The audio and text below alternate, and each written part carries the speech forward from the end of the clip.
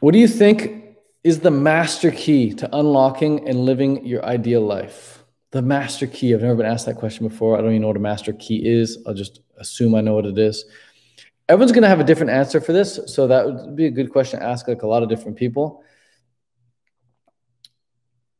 Realistically, though, if you think about it, when you're feeling grateful, when you're feeling good, like when you're thinking grateful thoughts of gratitude, when you're thinking thoughts of appreciation, you feel good.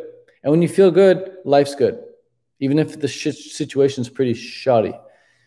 So as long as you're feeling grateful, you're good. Like your life is ideal when you're grateful. And you could have like the best life ever in terms of materialistic possessions. But if you're not grateful, if you don't have an attitude of gratitude and you're not like appreciative of the things you do have, it doesn't really matter what you have. So I really think the master key is gratitude and just making that a habit, making it a habit to wake up and be grateful and go to bed and be grateful and look around you and be grateful. That makes everything ideal.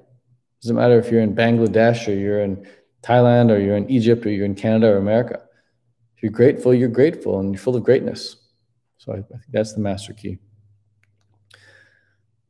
Another master key, in addition to that, like if you want to like rocket on a physical plane, then I think the key is having a clear idea, like a really clear idea of what you actually want to have in your life and writing it out on paper. If you don't write it down on paper, you're screwed.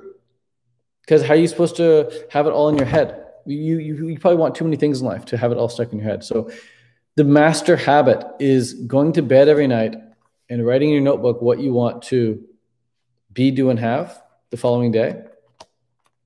And then wake up the following day and be those things and do those things so that you can have those things. That's the master habit.